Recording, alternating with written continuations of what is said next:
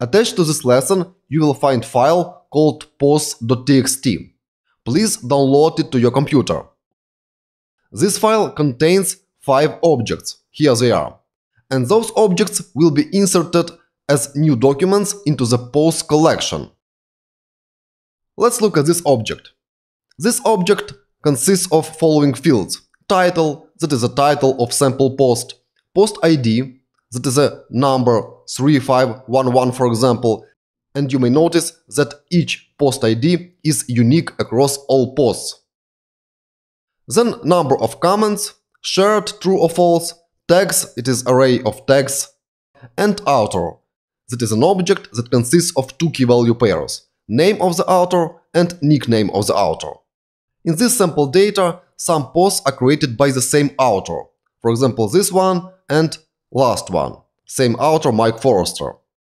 Also, this one and this one are created by Emily Watson. Question for you: what is the data format of each object?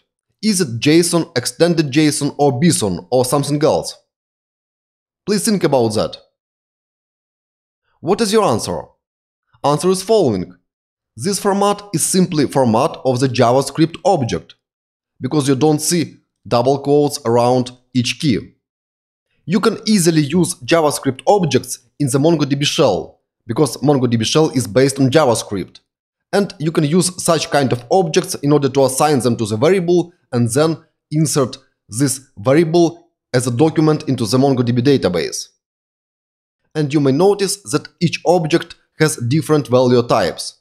For example, here is string, here is integer 32, here is a number that will be stored as a double, here is boolean, array, and object.